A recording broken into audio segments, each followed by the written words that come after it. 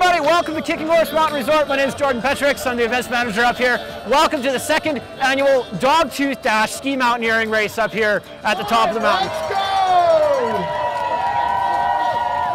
What we're doing today is a full-blown alpine ski touring race where racers are going to be skiing, skinning, and hiking around all three of our alpine bowls up here at Kicking Horse.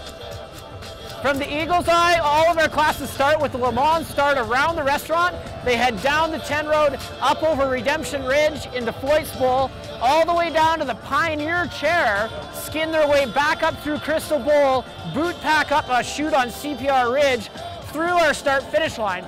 That's the finishing line for our recreational course today in Polka Run.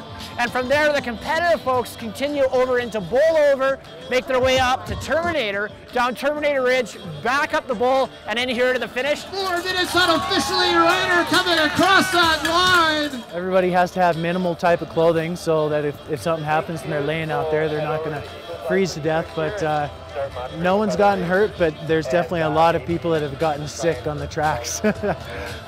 Some of the local boys are going to have the advantage because they know the terrain and they know how to ski this hill pretty fast.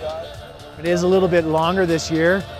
We added an extra 800 vertical to the climb. That's not going to slow us down. No. We're going to be total commitment. We've got a team of about 20 people that have come together to make this happen. The Golden Ski Mountaineering Club is by far our biggest partner with this. We got some folks from the Alpine Club of Canada up here today as well, and a great mix of folks bringing this one together. Just helping out, taking some times, working out some checkpoints. It's kind of funny when we got conditions like this on a day where the weather's in and out, and really a lot of the racers really love this. This makes it a true hardcore mountaineering event. The course itself is probably one of the best in Canada. It's really technical and the terrain is really varied, so it's a really good race, really fun. The weather is kind of unpredictable today, and some of those skin tracks are going to get blown in a little bit, probably slowing some of these guys down a bit.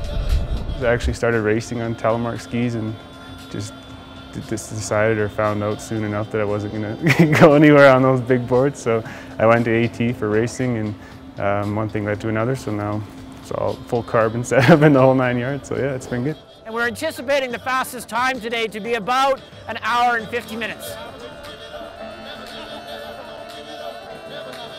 This is a growing sport. It's really big over in Europe, but still kind of up and coming in Canada. So we're looking forward to making it grow.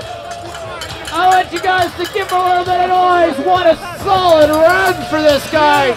Smiles from ear to ear. Looking good.